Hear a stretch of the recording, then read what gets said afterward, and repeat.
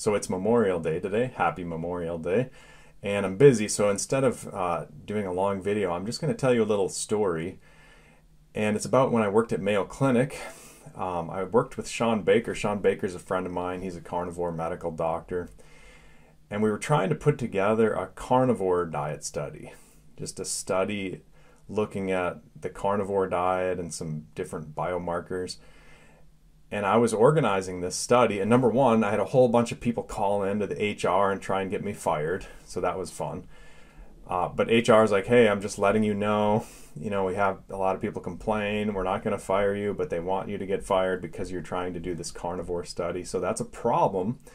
But the thing that was most problematic when I was trying to organize a carnivore diet study, and I didn't, by the way, didn't complete this study.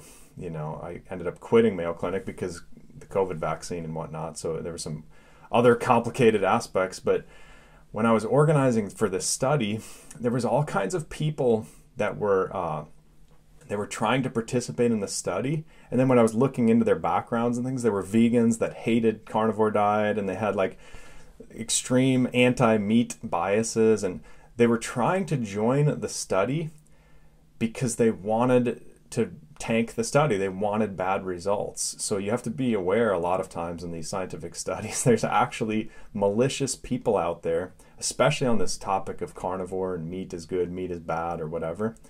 There's a lot of malicious activity going on, not to mention people are calling in on HR, so it threatens your career. So this is why a lot of these carnivore diet studies aren't being done. Again, just a quick story I wanted you to know about, because most people don't see that side of science. And I've been there, so happy Memorial Day again. So just a quick video. Hope you guys are all doing well. I'll see you probably next Friday with a deep dive on some fiber. I want to do a fiber video. So talk to you then.